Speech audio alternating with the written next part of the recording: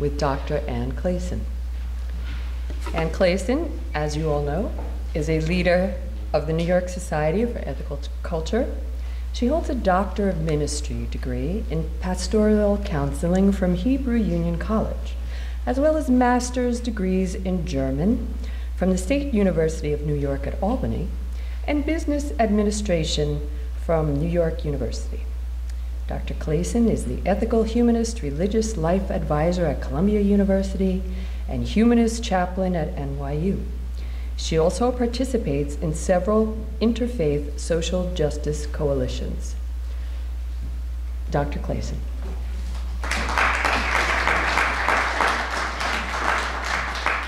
Good morning. I'm going to lower this a little bit and turn on the light. Cool. Didn't this used to be on the other side? Yeah, okay. Thanks. There we go. You can see me now, right? Okay, terrific. All righty. Thank you for the neighborhood. That was lovely. Did you all see the documentary about Mr. Rogers? Wasn't it lovely? Oh, gosh. Yeah, it's a reminder, isn't it? And that's what Jane Addams and John Lovejoy Eliot did, is they reminded folks that we're all human beings, that we're all neighbors. And it really is very simple to be nice to one another, to say good morning and how are you, and wait and listen to the response. Right? So I'm delighted to be sharing some stories about these two lovely people. So first of all, let me give you just some facts about them. Jane was the elder. Jane Addams was born on September 6th, 1860. John Lovejoy Eliot was born on December 2nd, 1868. Jane Addams grew up in wealth. Her family were very well off, and she was in the Chicago area. John Lovejoy Eliot's family, not so much.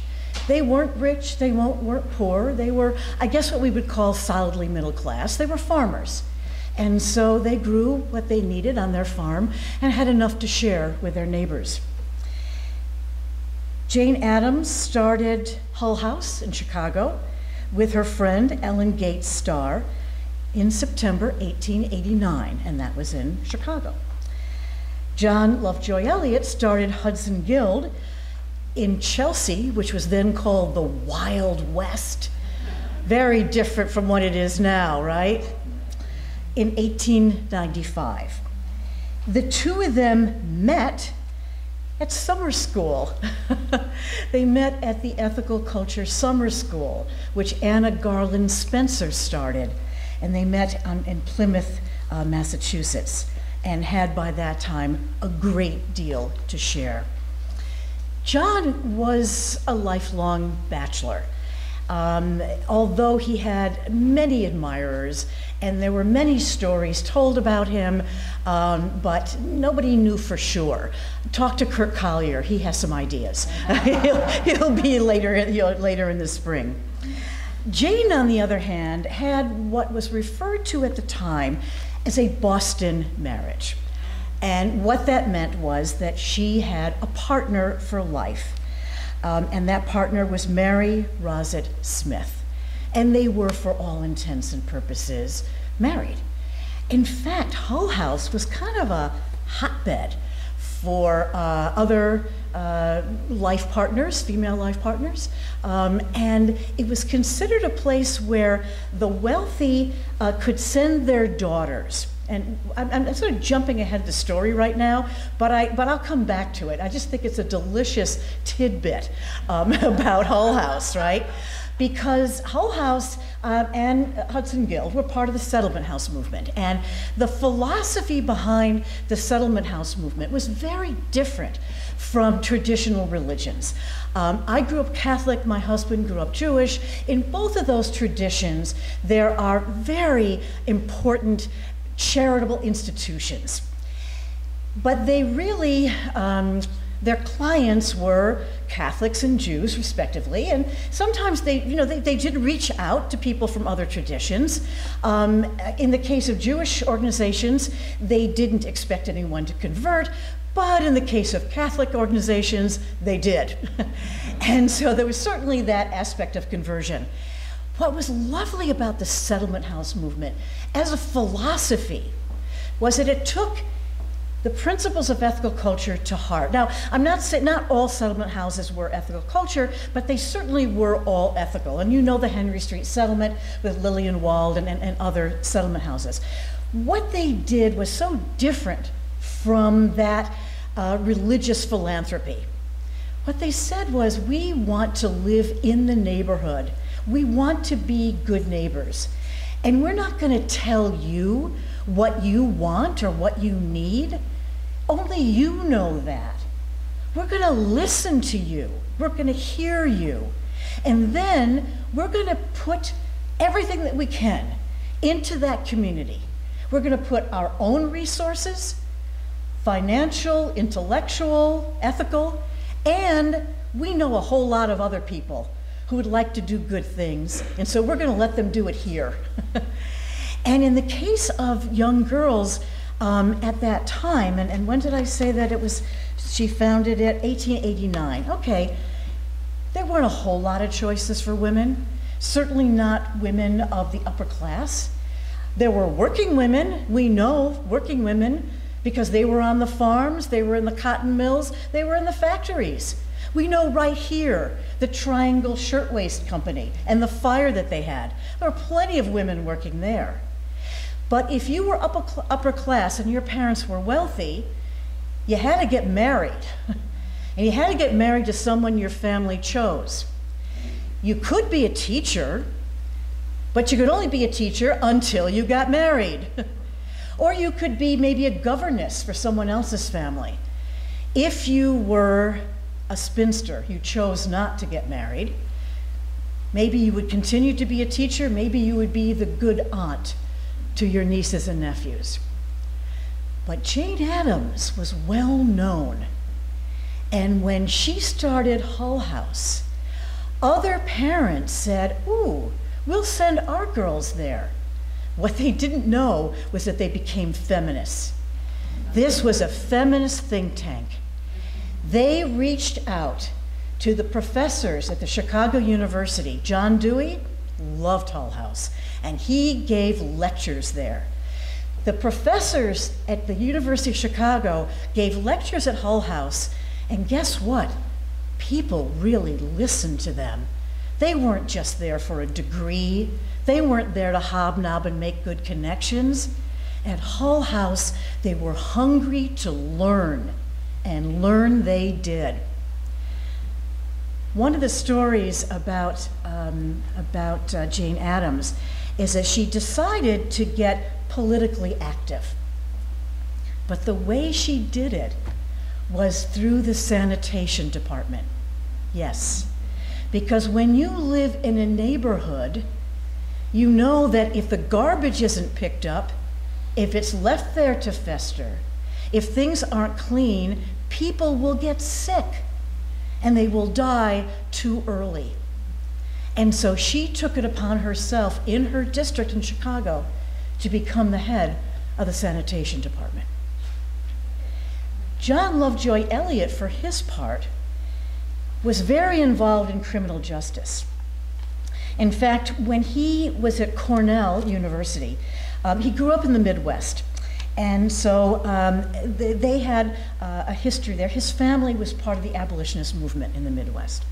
And they sent him east to go to Cornell. And so he met Eliot. Eliot met Adler. And he met him at, when did he meet him? In 1889, so just about the time when Jane Addams was setting up Hull House in Chicago, John Lovejoy Eliot was meeting Felix Adler at Cornell. Adler didn't stay at Cornell too long. He went there after giving the first and last sermon at Temple Emmanuel. He had a chair at Cornell, and Cornell, the Board of Trustees decided that he was too radical to stay at Cornell, so he left there just as he left Temple Emmanuel because he was too radical for them. Not too radical for us. So that's why he founded Ethical Culture in 1876. But he went back to visit, and one of the reasons he went back to Cornell to visit was to recruit new leaders. And he saw in John Lovejoy Eliot someone who would be an excellent leader, and he was right. One of the things that Eliot was particularly drawn to was criminal justice, because not too far from Ithaca is Elmira, New York, in the southern tier. And there was a prison there. And so he was really drawn to prison reform, because the prison in Elmira was not a good one. Well, none of them were at that time. And so with Adler's encouragement to become an ethical culture leader, John Lovejoy Eliot traveled to Germany, because at that time Adler still believed that the universities here weren't quite as good as the ones in Germany. So that first generation of leaders got sent back there. So Eliot went, he got his doctorate there in prison reform. And he came back, and he had a lot to do with it here in New York, because when he started Hudson Guild, there was a gang. And that gang in Chelsea was called the Hurly-Burly Boys. And the Hurly-Burly Boys were a rough bunch. And it's interesting. What he did is similar to what a lot of teachers do today, and certainly something that the faculty and administrators at my children's elementary school did years ago. They had a program at my children's school where they would train students to be peer counselors in the playground. And first they had to identify who those students would be. And so they allowed the children, their fellow students, to do some voting, but the faculty did as well, and it was weighted. And the ones who were chosen to be the peer counselors in the playground were those who had been identified as having leadership skills, but sometimes in antisocial ways. They were the bullies. And so they were able to use their leadership skills in the playground. I remember my son being upset that he wasn't chosen. Meanwhile, I knew, that's right, because you're not a bully. Eliot did something similar with the Hurly-Burly Boys.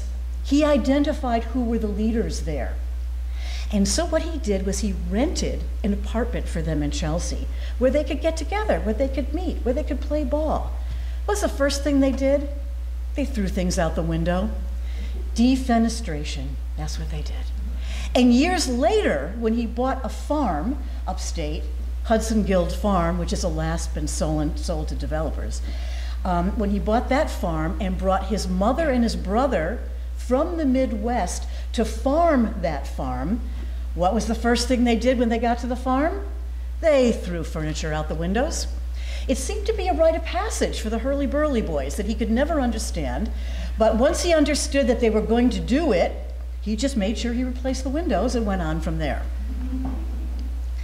Since Jane Addams comes a little earlier, I'm going to bounce back and forth a little bit and find some connection. So they're really, you're getting two platforms in one here. But I think it's important because our theme for this month is urban life. And so much has been talked about now about how we living in cities, perforce, we must get along with each other. We take public transportation. We're on the buses, we're on the subways. And yes, according to an article in the business section of the New York Times last Sunday, most of us are looking at our devices and not looking up at each other. Still, we share these same spaces together. And many is the time when we will connect with other people, especially when there's an adorable child or an older person who needs help, right? We all connect. We help that person in and out of the subway, in and out of the bus. So we have something going for us living in an urban area. And so that's kind of what both Jane Addams and John Lovejoy Eliot had going for them, that people already were connecting with one another. But what they didn't have was power, right? so they could help to empower their neighbors in those communities. So as I mentioned, one of the things that Jane Addams did was to bring folks together into Hull House. The first thing that she did, and you notice, you see sort of a pattern here. So Eliot rents an apartment and has the boys come in and they can have their games there. She, because she's got more money, buys a house. And in that house, she decorates it. She brings in beautiful works of art. She furnishes it with upholstered furniture. And people come in through the door and they don't know what to make of it, because they're living in tenements. They're living several families in one apartment. And they walk into this house and they're afraid to touch anything. They don't know what to say. Many of them don't speak English. And she welcomes them. This is your home. This is your home. You can sit wherever you want. And then she invites, as I said before, other people in to offer them classes. So they're not only learning, they're also forming a sewing circle. They're learning to improve their language skills. They're helping one another. And they're bringing their children and they're reading children's stories to them. So here's a story. She loved to tell, Jane Addams and others would read stories, and so she tells the story about Roland, the young heroes, and Scheherazade, and these kids just, they come around, and you'd say, any evening after 4 o'clock, you may see boys running to Hull House, disdaining the joys of craps to hear tales of King Arthur and Prince Roland. One evening, never to be forgotten by one small boy, the Charlemagne stories came to an end after a whole long winter of them. He ran out of the door, rubbing the tears away from his rough little fist and crying, "There's no good in coming anymore. Prince Roland is dead."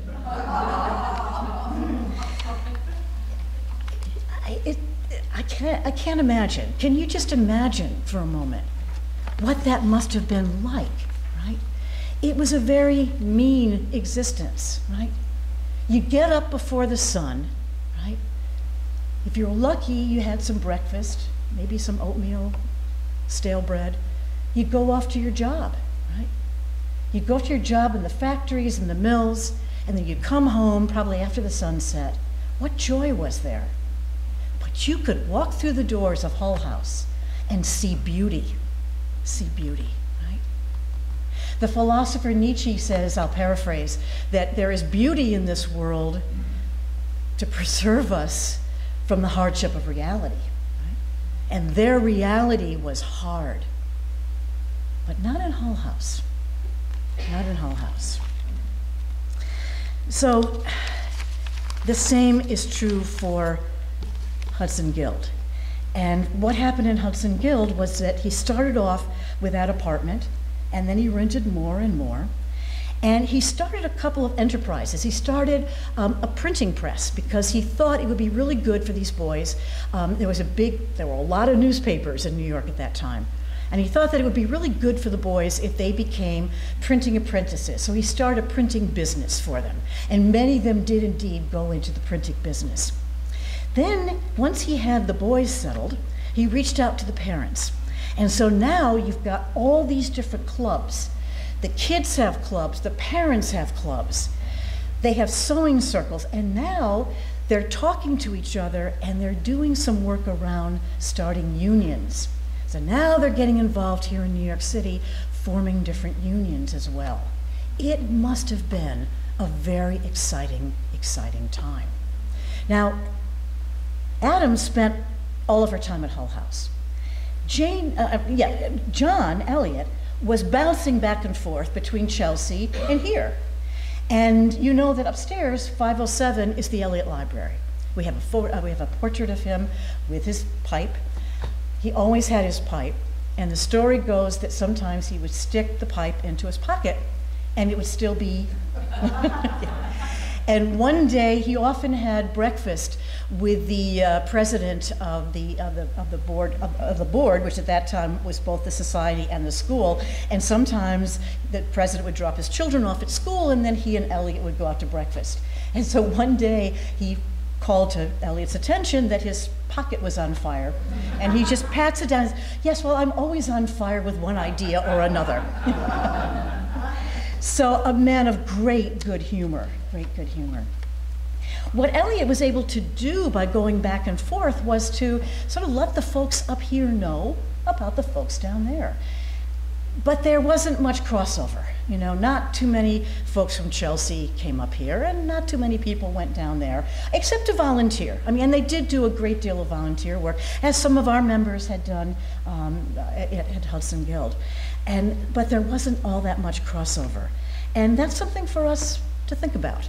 Next month, we will have, as a guest speaker, I will be interviewing him, Ken Jockers from Hudson Guild. He would have been here this month for our theme of urban life, but had something else going on. So you get the good fortune of hearing about Hudson Guild next month as well. So I'm trying to put myself in that mind of what it was like to be there at that time, and to be doing such a radical thing that was also such a simple thing in some ways, and that is, you know, reaching out and holding somebody and saying, "I want to be part of your life. Will you let me be part of your life?" Well, Hull House became quite famous, and so Addams was traveling around a lot and talking about and hoping that other cities would also have settlement houses and make a movement of it. She had the humility to know that she didn't know everything. And so whenever she was invited to another city to talk about Hull House, she always asked at least one other person, and more if they were available, because often they weren't available, to come with her. Because she knew that she started it, but they were the ones that were benefiting from it. And so she would always make sure that somebody, a woman, usually a woman from Hull House, would come with her, one of her neighbors, to talk about their own experiences. It reminds me of a couple of years ago at the Oscars, remember? During #MeToo and #TimesUp, when the celebrity actresses invited women to come with them and made sure that their stories were prominent, that their stories were told. And that's the kind of thing that Jane Addams did when she traveled around teaching people about Hull House.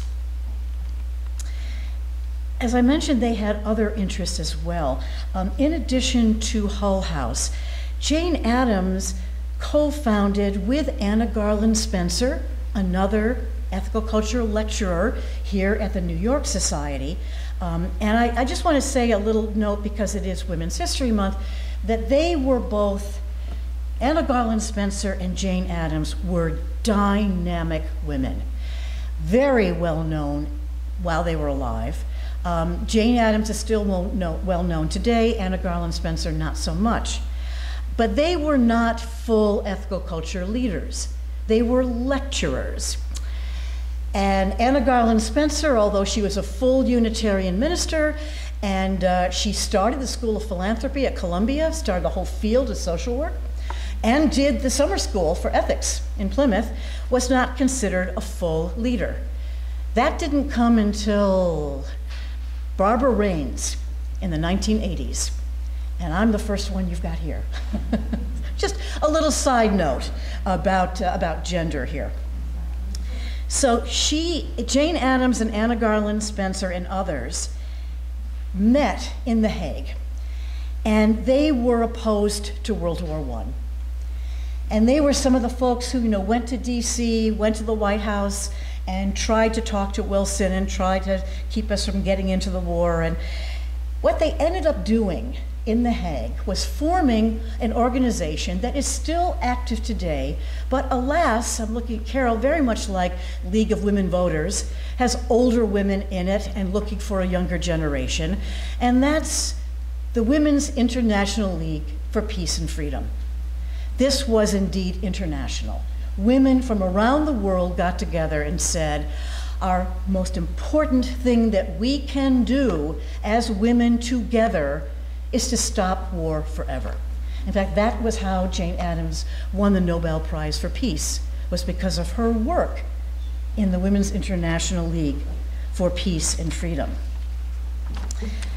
Eliot, for his part, had a great deal, as I mentioned before, to do with not only here at the New York Society, but also with criminal justice. And he would often go to Osning, and he would go to Sing Sing to visit.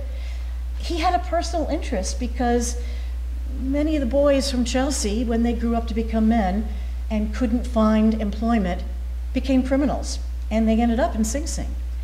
And so the story goes that one day he's traveling, he's in Sing Sing, and he's walking around with folks, and the warden is with him. And folks are calling out, "Hey, Doc," they all call him Doc, Dr. Eliot, "how you doing, how you doing?" And the warden afterwards just shook his head and he said, "Damn, more people know him than they know me." But it's understandable in a way because the warden was the administrator, and Eliot knew them well. He wrote to them. When he knew somebody was going up to visit, he would send cigarettes up with them. He kept that connection throughout his whole life. In fact, when he died, he had very little money. He lived in an apartment, in Chelsea, and he didn't have much to leave. But what he left to pay for the legal fees for one of the young men in Sing Sing who was appealing his conviction. And that's what was most important to him. So, where do we go from here talking about them? There are so many wonderful stories about both of them. How many of you, maybe you haven't realized that Eliot took over the New York Society when Adler died in 1933. He was not Adler's first choice. In fact, there was another young man whom he had groomed for this position, but there was a flu that was going around, and that young man caught the flu and he died, and Adler kind of lost heart. And he really put most of his time and energy into the school. The ethical culture fields in school. That was, the society was certainly Adler's legacy, but the school even to a greater extent, and he put all of his energy there. So folks were kind of reeling after his death, and it was understood that Eliot would come in. But Eliot didn't really want to take over the leadership here at the New York Society because his home was in Chelsea at Hudson Guild. So it was a difficult time. It was a very difficult time for him, and it must have been for the society as well. Because at that time, although the numbers were much greater than they are now, and there was a whole team of leaders, in fact, they were called the Fraternity of Leaders, there were a great number of them, forming both the ethics department at the school and also the many projects going on here. It was mostly an administrative job for him here. And he would have much preferred to have, to have stayed at Hudson Guild. One of the things that he did is during World War II. So we had two societies in Europe. Actually, we had three societies in Europe. One of them is still there in London, which is somewhat connected. It's called the Ethical Society. It's at Conway Hall in London. But there were two others, one in Vienna and one in Berlin. And they were, as you can imagine, once the Nazis took over, in dire straits. And so the societies here were trying to bring them here and to save them. But a couple of them had been captured by the Nazis. So there's something, 1938, Doctors Wilhelm Berner and Walter Exen, who were the leaders of the Vienna Ethical Society, wrote to the New York Society, "It is a maddening experience," they wrote, "to witness the nervous tension and strain that is prevailing." 1938.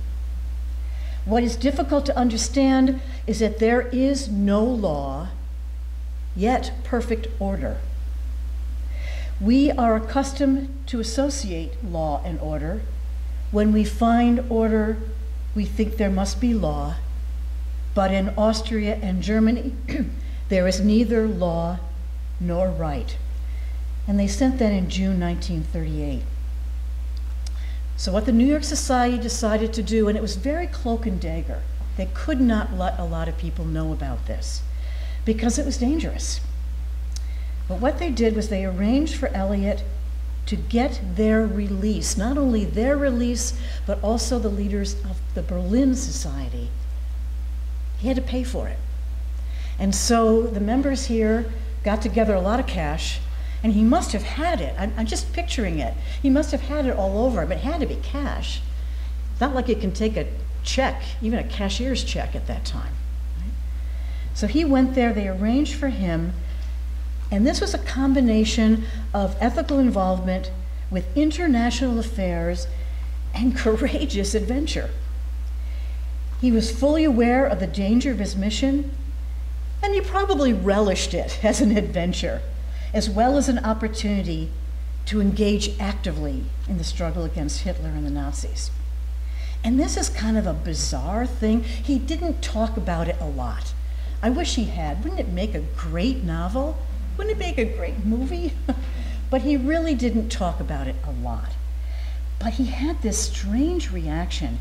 He's meeting with one of the bigwigs, to pay him off to arrange for this release. And he says, well, what is ethical culture all about? And so Eliot's telling them all about ethical culture. It's about the common ground of ethics, putting deed above creed. He's really laying it on. And this bigwig says, oh, these are exactly the principles of the Fuhrer. Can you imagine? How did the man, I admire Eliot for a lot of things. Keeping a straight face and following through had to be one of his greatest achievements, right? But he did it. He did it. In 1939, the New York Society formed with Eliot the Good Neighbor Association, whose purpose was to promote tolerance and strengthen democracy. And once again, Eleanor Roosevelt came to us. She was the honorary chair who helped to meet the needs of the refugees.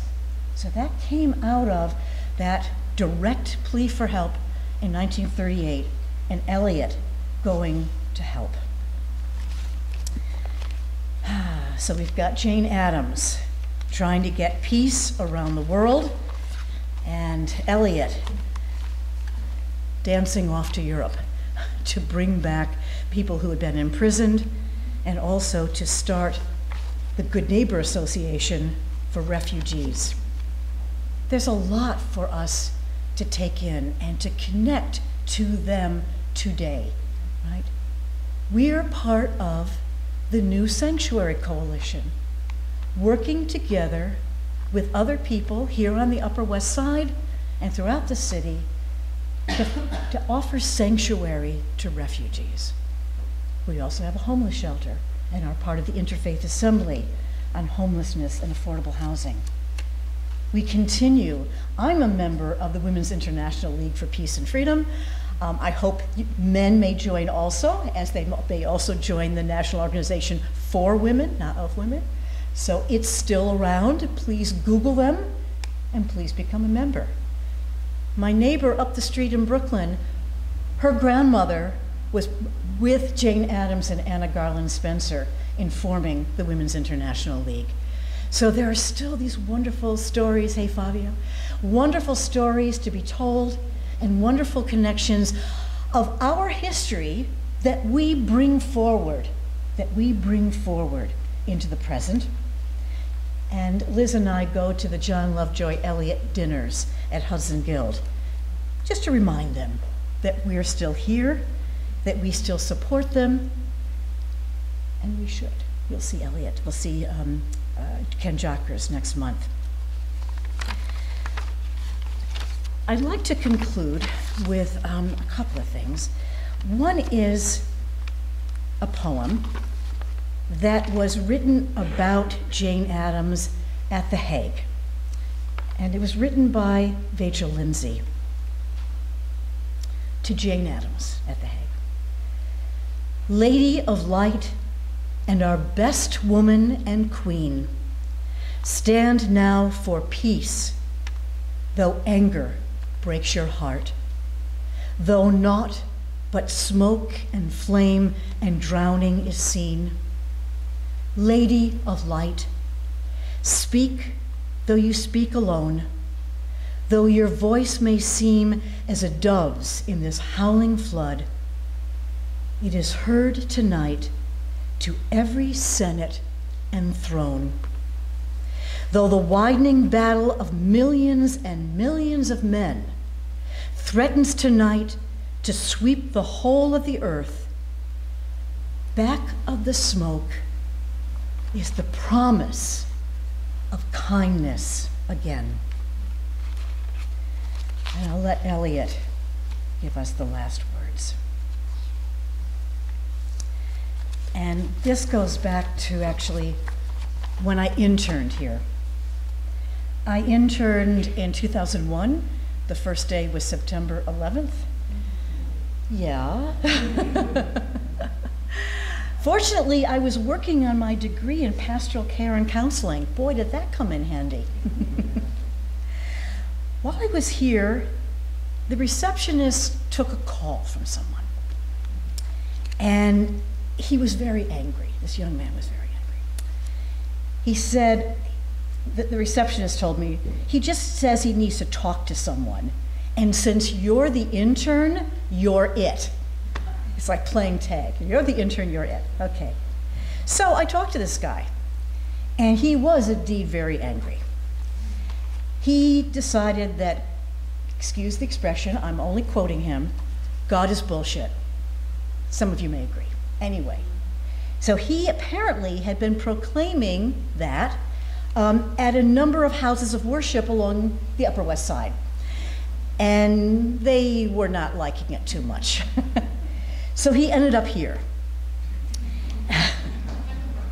So I asked him, what do you know for sure? You don't know whether you believe in God right now. You think God is bullshit. Okay. What do you believe in for sure? And he said that I'm a good person. I said, okay, let's start with that. Stick with what you know and don't get stuck on what you don't know. So he says, wait a minute, I can do that? I said, of course you can. Believe in yourself. Maybe you just need to take a little break from God. If she does exist, she'll understand and still be there when you're ready. In the meantime, stick with what you know about yourself. Believe in your heart that you are a good person and act accordingly. Can I really do that? I said, of course you can. So then he asked what I believe.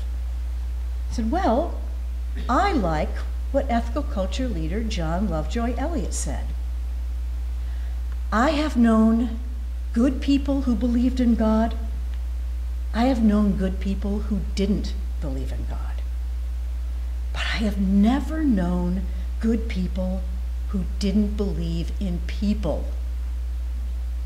So he and I chatted a little bit longer about that, and I felt like I had given him back to himself in a way.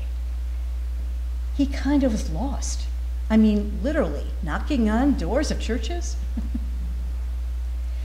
We all need to reclaim ourselves, right? I thought, just give ourselves permission to be good, because that's what human beings are by nature. Well, at the end of the phone call, I asked him how he found us, and he said, oh, I looked up in the phone book under ethical. So, people are going to continue to look up in the phone book under ethical, and they're going to find us. And maybe they're going to believe something, and maybe they aren't. And we're going to tell them to look downstairs where it says deed above creed. That you've been raised in one particular way, you've been taught certain things. Hold on to the things you've learned that are good, that you can use in practical things in your life, and let go of the rest. And walk through the door and be part of a community that puts ethics at the center of our lives back in 1876, today, and forever. And I know that I said a word about encampment. Okay. Okay, the shared charity is an encampment for citizenship. So Fabio, come on up. So first of all, it's Fabio's birthday.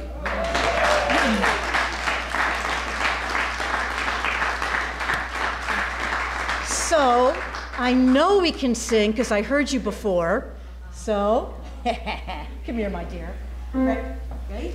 Happy birthday to you. Happy birthday to you. Happy birthday, dear Fabio. Happy birthday to you.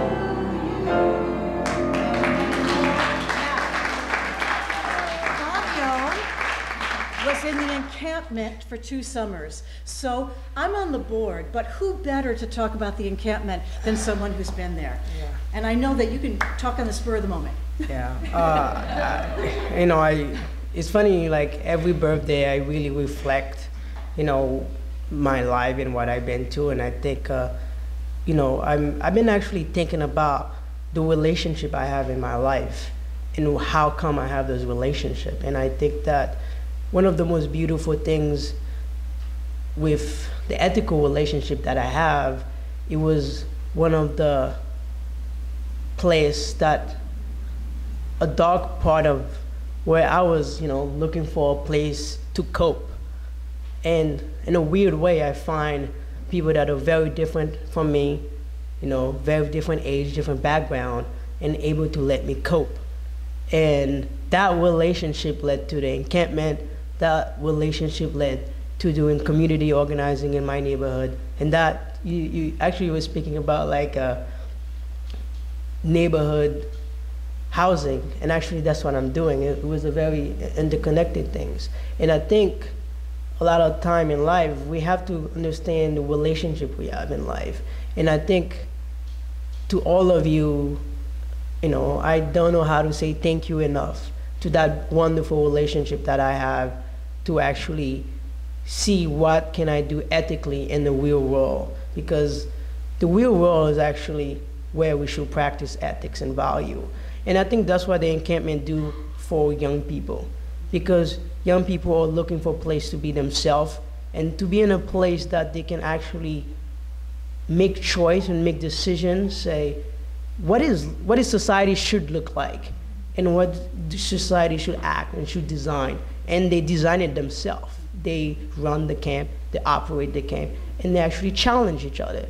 You're Jewish, you're Native American, you cross the border, you know, you live with that person. That relationship will be the relationship that make you the person you are for the rest of your life. So I want to really thank the Ethical Society and every one of you that, you know, every Sunday when I used to come, you guys make my Sunday, you know, this Sunday. Every time I see people talking about the theater, the politics, you know, seeing Jose, seeing the kids, seeing Audrey, seeing Anne, and I really grew up here. So, you know, for the bottom of my heart, really thank you.